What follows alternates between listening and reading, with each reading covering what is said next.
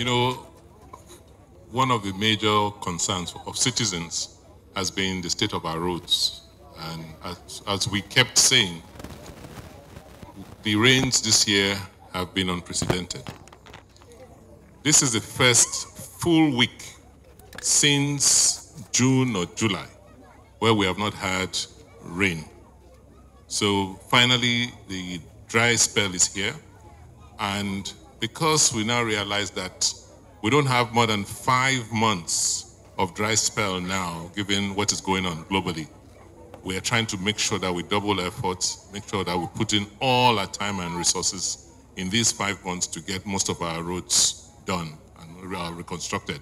And for new ones like this 19th Street, it's important that we begin to make connector roads. This road will connect Ugbowo, the university area, to Siloko Road. So it's like another bypass.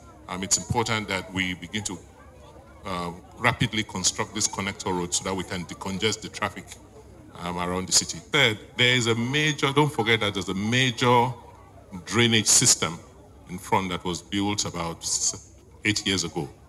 That drainage system is adequate to drain this whole neighborhood. So what you're seeing now are connector drainages, which have been well measured to make sure that they are optimal.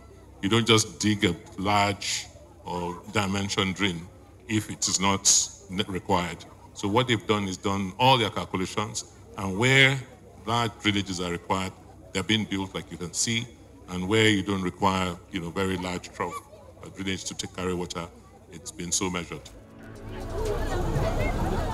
Looking at it,